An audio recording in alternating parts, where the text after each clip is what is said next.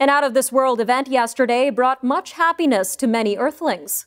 NASA's Perseverance rover touched down on Mars and began sending images back to Earth. In Edmonton, Chris Hurd held his breath, calling it awesome and incredible. The University of Alberta planetary geologist is one of a select team of scientists working on the project. Mr. Hurd's job, together with his colleagues, will be to monitor the rover and tell it when to sample. Other pieces of equipment, including a robotic helicopter, must be tested and put through their paces first. All this in a bid to answer the question, was there ever life on Mars?